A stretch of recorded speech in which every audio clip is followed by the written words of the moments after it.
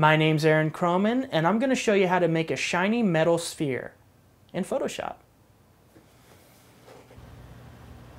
Okay, so I start a new layer, and I'm going to use the elliptical marquee.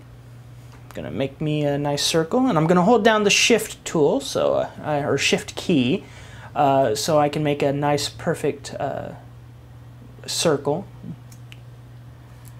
And I'm going to fill it full of a make it a kind of a dark gray. Hit OK. Going to hit Shift F5, and going to use the foreground color, so this will fill it. And there we go. So, but it doesn't look too metallic. Well, we'll get to that. So now I'm going to use the Dodge tool. It's going to set it on highlights. Currently has exposure 50%. That's cool. And I'm going to use one of these soft round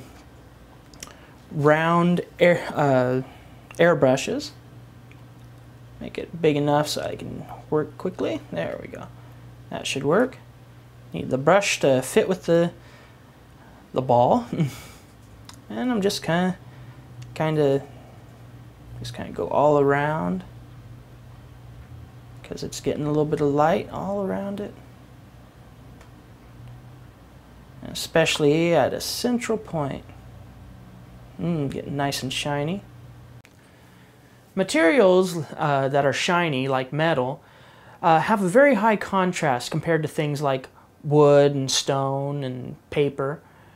So when it gets hit by the light, it has kind of a bigger kind of hot spot where it's highlighted than the graduation that stone would have. And go around, just kind of pick up that, make it bright. Look, honestly, it looks pretty good so far. We could probably just pretty much leave it right here, but I'll make it just a little bit shinier, a little bit brighter. Remember to get nice bright on the other side, because then the light is being reflected at it from the table or wherever it is. Has all the kind of mid-tones and reflections. Maybe getting light sources from multiple areas.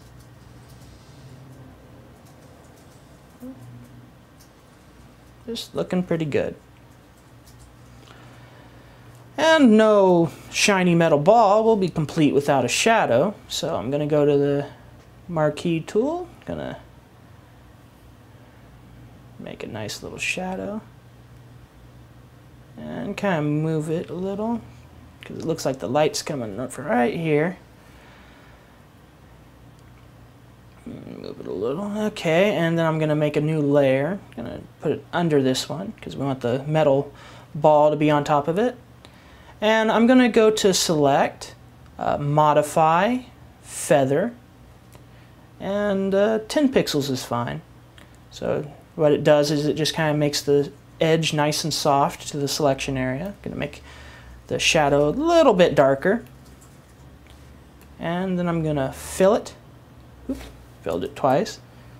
Still good, but yeah, fill it one more time, sure. And then hit Command D or Control D on Windows. And I'm not sure if I like that placement, so I'll move it around a little. And there we go. And if you want to add a little extra touch, take the burn tool. Ooh, very big. And make sure you're on the layer with the ball, and add a little bit of burn to the bottom, so the shadow's reflecting up into it. That way you can kind of replace what you may have lost with the Dodge tool.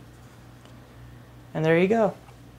Nice, shiny metal sphere. Spheres, like cubes and cylinders, are one of the basic things that they teach you in art.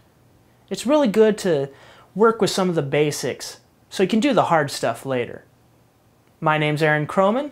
Google me, and good luck with your art.